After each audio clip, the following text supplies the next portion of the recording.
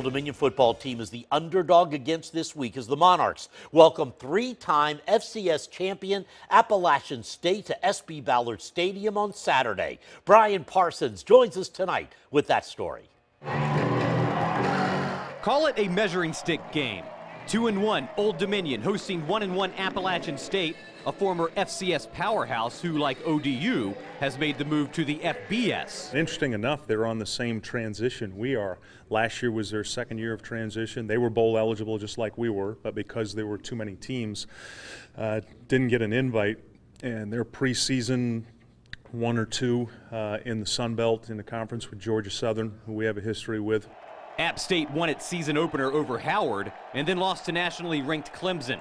The Mountaineers had last week off, so they've had an extra week to prepare for the Monarchs. You know, they're a team that was 6-6 last year, and they're kind of like us, you know, trying to work their way into a conference championship scenario as well as a bowl scenario. So these games are very, very important. It's early in the year, even though it's a non-conference action, but it's very important for both teams. Appalachian State returns 20 of 22 starters from last year's team, so the Mountaineers have the edge in experience. ODU is coming off of a 38-14 loss against NC State, and Coach Wilder says playing Power 5 schools helps out in the long run. Other teams you play, if they're not quite at the caliber athletically of NC State, your players have learned how to play faster. They've learned to think faster and play faster, and that's what you take from playing a team like North Carolina State.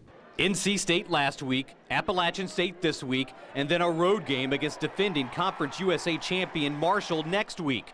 A very difficult trio of games. This is a rough stretch for us, and we've just got to stay focused on the process of winning, keep getting better. The way we competed against NC State will gain confidence. We're disappointed we lost.